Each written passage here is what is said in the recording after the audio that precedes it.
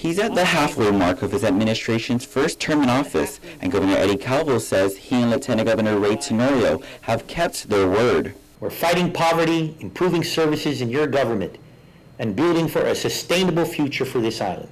And tonight, Governor Eddie Calvo will deliver his third State of the Island address, discussing an array of topics, one of which will most likely include working tirelessly to fix Gov Guam finances, an issue he discussed in his weekly address today. We paid out tax refunds.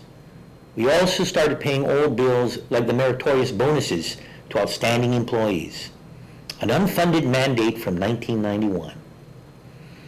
It was with a clear directive to save and pay past due obligations that we are setting the tone for proper cash management throughout your government. Democratic Party of Guam Executive Director Carlo Branch, meanwhile, says he's rooting for Calvo to dwell on detailed plans in his State of the Island address. But what we really want from Adelup is a State of the Island address that is full of truths, not half-truths. Branch specifically is referring to the latest job reports issued by the Guam Department of Labor, indicating the island's workforce grew with nearly 1,300 new private sector jobs in 1 year, a sign Governor Calvo says is of the economy getting better.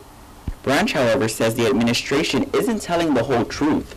The truth of the matter is that under Eddie Calvo's administration, we've lost 760 private sector jobs when compared to Governor Camacho's term in office for the same time period. The governor's office today responded saying the numbers speak for themselves. In his weekly address, Governor Calvo, meanwhile, says it hasn't been an easy road. The grumbling of naysayers still managed to grab some attention over the hard work we've put into stabilizing your government and finding solid ground.